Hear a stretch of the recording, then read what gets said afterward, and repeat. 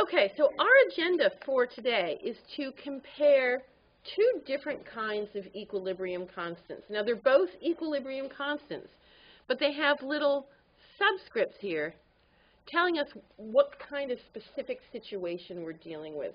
Now, they're both KEQs, so they're both dealing with the ratio of products over reactants, but the kind of information that's going into this equilibrium constant is different, and that's why we're giving them different letters.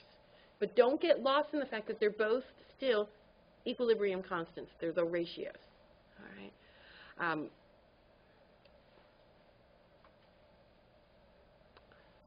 So I wanted to compare KCs versus KPs.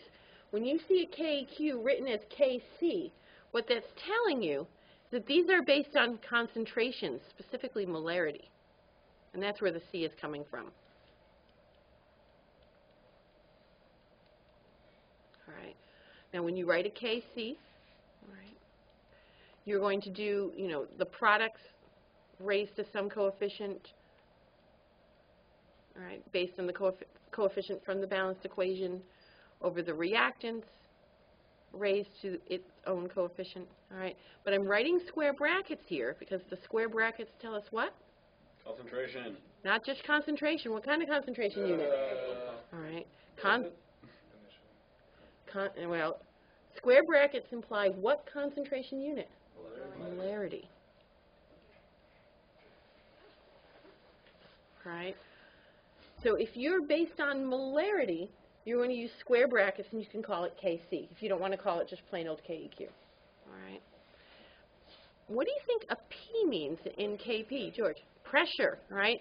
So if you're working with gas pressures, you can write your KEQ expression and do the calculations based on the pressures of the gas involved. All right? What pressure is, the partial pressure due to each gas. All right? Now, when we write a Kp, we can't use square brackets. All right? So you might write the pressure of gas, D, raised to whatever power. Right? But you don't use square brackets, guys. It's a convention, but you do want to pay attention to that. So you would write parentheses around P, whatever gas it is, raised to its power, and so on. But mathematically, these guys work in the same way. All right? Products over reactants, you raise it to the coefficient, and so on. So in some ways, these are very similar. But it turns out that for a particular system, the value you get for a Kc and the value you get for the Kp may not match. It depends on the reaction. All right? And so one thing we need to be able to do is to go from a Kc to the value it would be for the Kp and vice versa. So I want to show you how to do that. There's a really handy equation, and it's on your formula sheet. So if you look on your formula sheet, there's an equation that relates Kp to Kc. Can you guys all find it on your formula sheet? All right. So it's there. It's on that green sheet. So it says Kp is equal to the Kc times RT raised to delta N.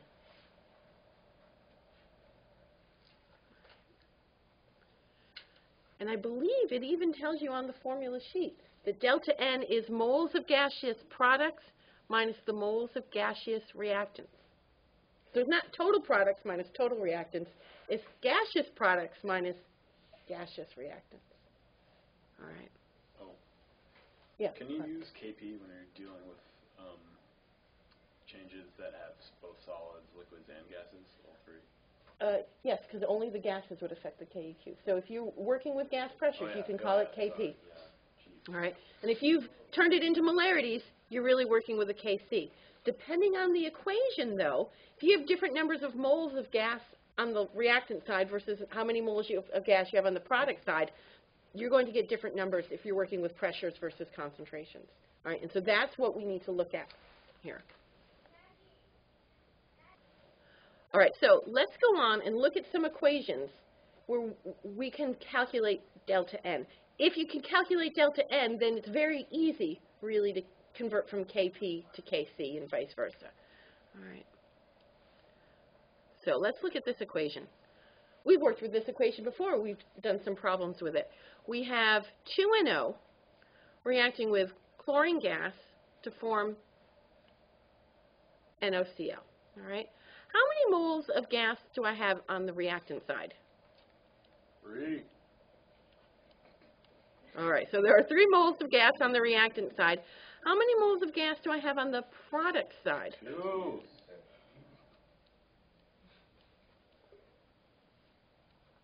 All right.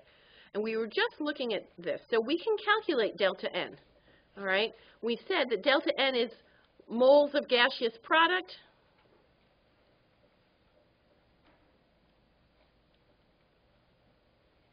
minus moles of gaseous reactant.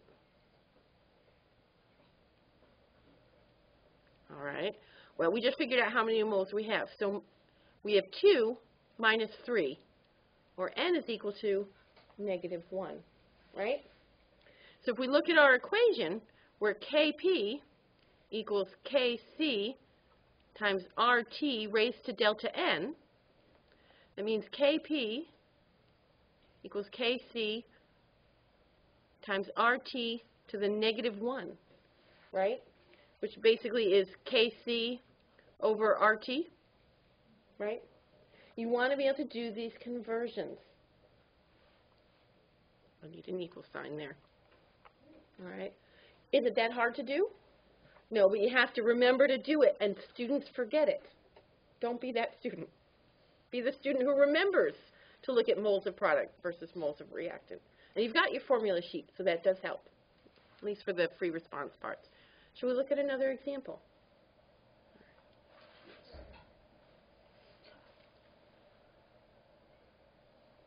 All right, let's look at this. Now, what do we know about solids in KEQ expressions? They're not included. All right. How many moles of gas do I have on the reactant side? 1. How many moles of gas do I have on the product side? 2. All right. What is delta N equal to? 1. All right, because I have 2 moles of product minus 1 mole of reactant. I'm only concerned about the gases. All right. So we know that since Kp equals Kc times RT to raised to the delta N, all right, we know that Kp equals Kc times RT. All right. Is that very hard? No. All right. You want to be able to do these conversions, and then if you have a numerical value for Kc, you can plug it in. R is the universal gas constant.